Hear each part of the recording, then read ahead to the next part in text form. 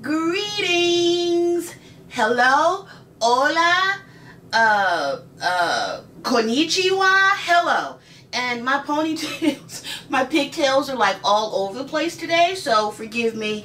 But this video has been requested in a couple of groups that I'm in on the internet. So I decided to put together one video, less than 15, 20, 30, 40 minutes to show the basics of how to work with resin. Resin is not the only medium that I work with, but it is one that I work with pretty regularly. So we'll go ahead and get started. Hopefully you're having an amazing day. My day is going amazing. So let's get started. I have everything that I need, so we'll start with the resin. Okay, when it comes to choosing a resin, my suggestion is always to do your research. There are 1,000 different types of resins, and new companies are popping up every other day with resins and epoxy because that's all the rage right now. So when it comes to choosing one, it has to be within your budget because some of them can be $300–400 just depending on how much you need. And if you do a countertop epoxy, some of those can be $300–400–500. So my first suggestion would be to start with something that is in the $20 to $30 range. Get maybe a quart of something and start there. I started with Famo wood. I've used Famo wood and I've used Parkland, and both of those have done, you know, really well for what I needed them for, which is embedding, and I make trays and different art pieces for the wall, for my own home and for clients. So now I am trying to change things up a little bit. I'm totally comfortable with the Famo wood and the Parkland, but I wanted to try Total Boat. I've seen a lot of videos on Total Boat and it sounds like it's a pretty good resin or epoxy.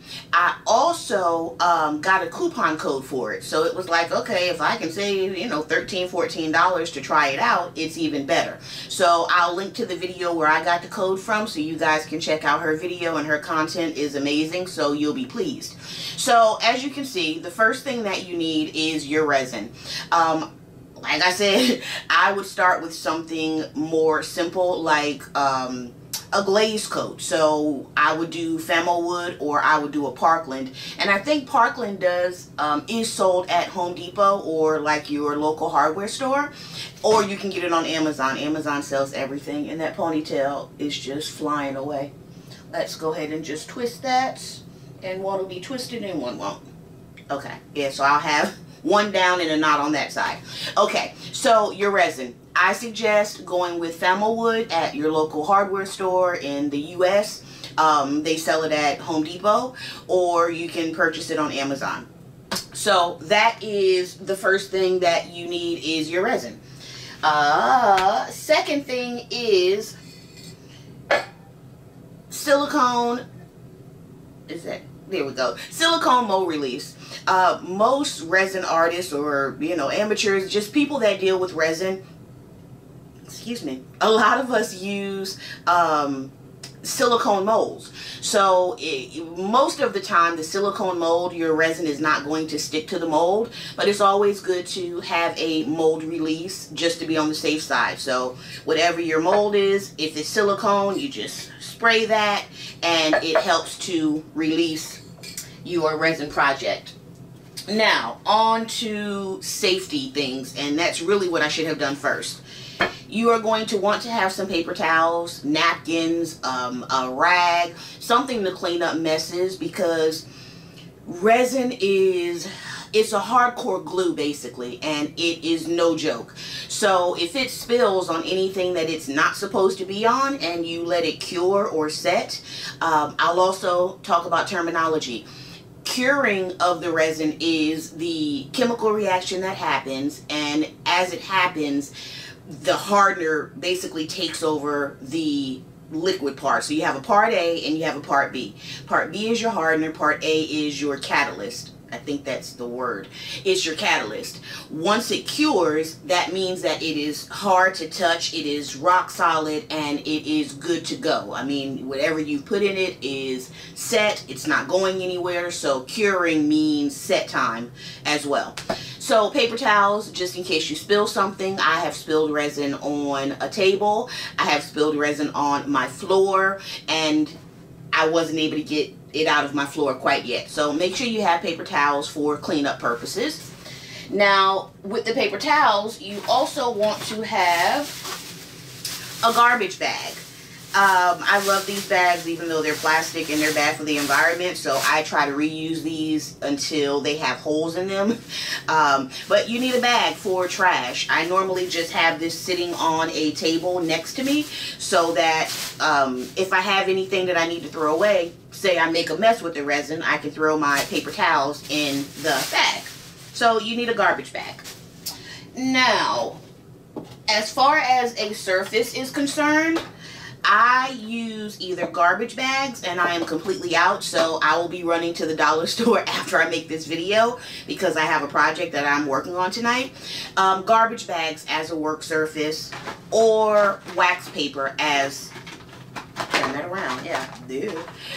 Or wax paper as a surface as well. So you just lay the garbage bag down or the wax paper to cover your entire work surface. As far as work surfaces, I use a card table. I already had the table, so it really just kind of made sense to not buy a brand new table. I am getting into woodworking, so I am going to make me a table, but I have a huge wood working surface in my basement, and I just have to have the table moved because it's super heavy. But whatever your work surface is, you know, you don't have to go out and buy $100 table. Go to Walmart or Amazon and get a card table, and go from there. If you have a dining room table and you don't mind the possibility of the table getting, you know, messed up by the resin, then you can use your dining room table. Just any flat surface, and you want to make sure that it is completely flat. So those are how I cover my work surface. Alright, now the best part are the safety items and the things that you need for the actual resin. Vinyl gloves. Like I said, resin is nothing to play with, and a lot of artists don't use gloves, and that's fine. Do I have gloves in here? Yeah.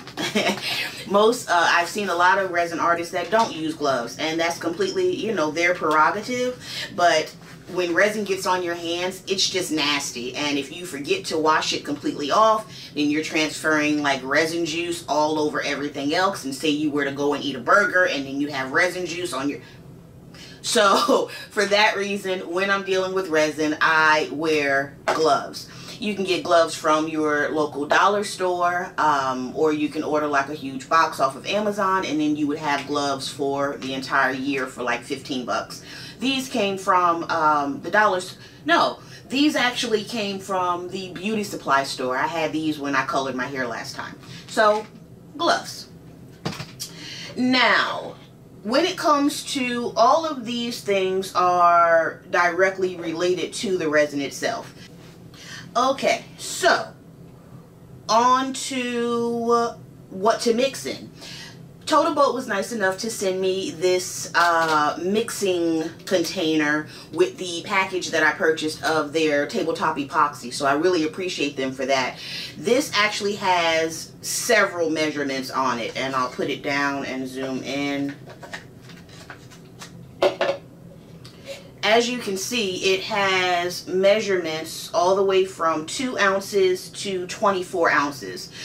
Depending on how much you're pouring, this works perfectly, and it's a nice size. Whenever you're choosing something to mix your resin in, you want it to be round. You want the walls to be round and the bottom to be round, because it's just way easier to stir when it is a round surface compared to if it was square. You know, you're doing like that, and that's not going to mix the resin very well. So you just need something. A lot of resin artists use silicone jars as well, or silicone. What is this? It's not a bucket. What would this be? This measuring cup. It's a measuring cup. Yes. Measuring cup. You can get a silicone measuring cup from Amazon or your local baking store or restaurant store, or you can order it off of Amazon. That's what I'm going to do, because if you have resin left in here, because it's plastic, you would need to get the resin out. You'd leave your stick in it, and after a couple of hours, once it's not completely cured but semi-hard, you just pull this out and all the resin would come out on your stick. So that is that. Next we have, what do you stir your resin mix with? So you just need sticks. I get these super big sticks from Home Depot, my local hardware store, and they're in the paint department. They're normally used to mix, large amounts of paint. But if I have resin in here, it gives me a distance so that my hand isn't right over the resin, and I can just mix and mix and mix. So you just go to your local hardware store, go to the paint counter, and you ask for a couple of these, and a couple of them last you as many projects as you have. They're really kind of a one-time use unless you clean it off. Once the resin dries on it though, it's not going to affect a new project, so you just wipe it off, or you let it dry and reuse it, and it's not going to hurt anything. I also have these sticks, and I got this from Total Boat with my resin epoxy package, and it's just a stick. You can also go to Dollar Tree or your local dollar store and get popsicle sticks. If you're not pouring the length of a popsicle stick, then you can easily just use a popsicle stick, because every project that you do is not going to be, oh, I have to pour 12 ounces or 7 ounces. Some of your projects may be 2 or 4 ounces, which is all the way down in there, and that works. And last but not least, I have this spoon, and it is filled with resin. It is a silicone spoon from my local dollar store, Dollar Tree. It cost $1, and it is silicone, so normally the resin wouldn't stick to it like this, but this has been used for a long time, and I just let it dry. I peel off what I can, and then I reuse it. You could also use this to stir your resin project as well. So you have 3 options. One thing I wouldn't suggest is stirring it with your hand. Oh, I don't know where that came from, but I just want to cover all safety bases. You would not want to stir with your hand, or even if your hand is gloved. You don't want to really touch the resin while you're mixing it, because it has not compounded. I think that's the word I'm looking for. It has not come together, solidified together to do its thing. So, touching it and all of that, I wouldn't suggest that until it's completely cured. And last but not least, a squeegee. And Total Boat sent me this as well in my package. Thank you, Total Boat. So this is a squeegee. You can get squeegees from probably your local Dollar Tree or dollar store, and you can also get them from your local hardware store. Home Depot has squeegees because they're normally used for paint, to spread out paint, and to also to spread out paint and to spread out cement, like small cement jobs as well. So you can get that, and that will be all.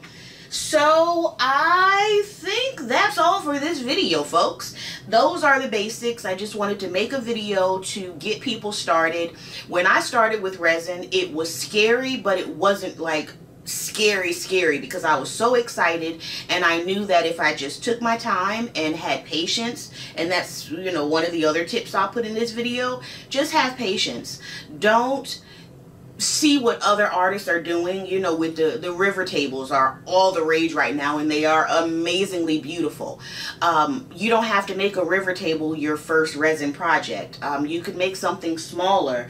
I am going to be making a video on how to make different molds and how to use molds around the house of things that you already have, so stay tuned for that video. And on that note, I appreciate y'all for watching. I hope I taught you something. I hope you learned something. I hope you were entertained. If you were, you can subscribe to see more content. Hit the notification bell, because YouTube has a brand new thing going on where if you don't hit the notification bell, you may not know that I've uploaded a new video. So make sure you do that. Thanks for watching. Have a wonderful, wonderful weekend, and I'm out.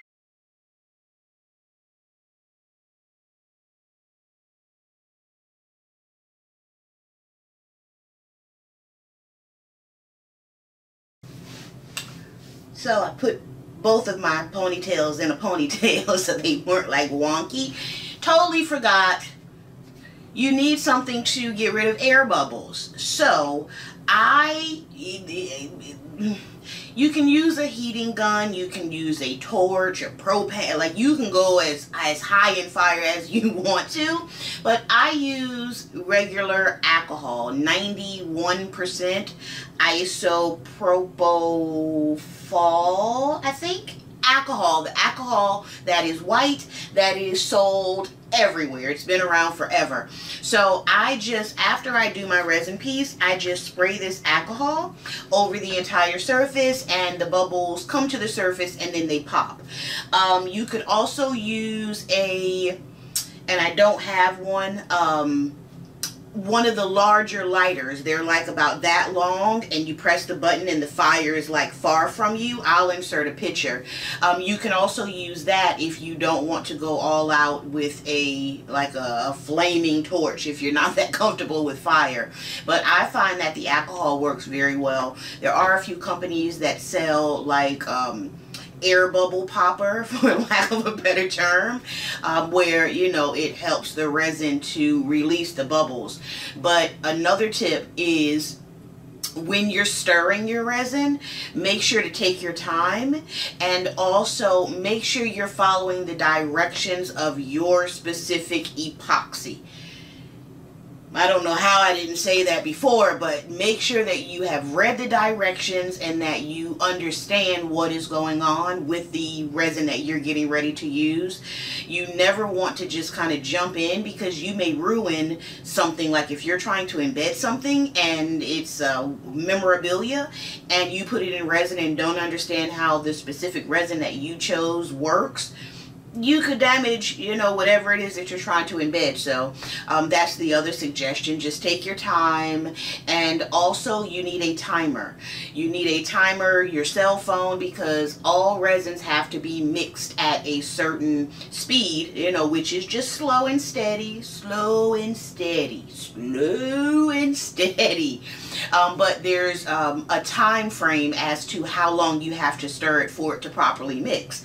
That varies from resin to resin. Some are 3 minutes, some are 6 minutes, some are you have to stir in 2 different cups and then pour in another cup and stir another 6 minutes. So just make sure that you understand, you know, what kind of resin you're actually working with before you just jump head first, because truth be told, nobody has money to waste on, you know, on resin. As you can see from my previous video, I lost 16 ounces of resin because I rushed, and that's why I'm such an advocate of patience when it comes to doing things that you are new to, products that you are new to, because you just don't know. You don't know. So I just wanted to come back and say that once again. Thanks for watching. I think those are all of my tips. Let me make sure. Yes, if I missed anything, leave it in the comments. I'm more than happy to do a part 2 follow-up to this, to answer any questions that you guys have, because I know with resin and with just venturing into a new art space, it can be scary, and I want to help you through the scary part of your life. Thanks again.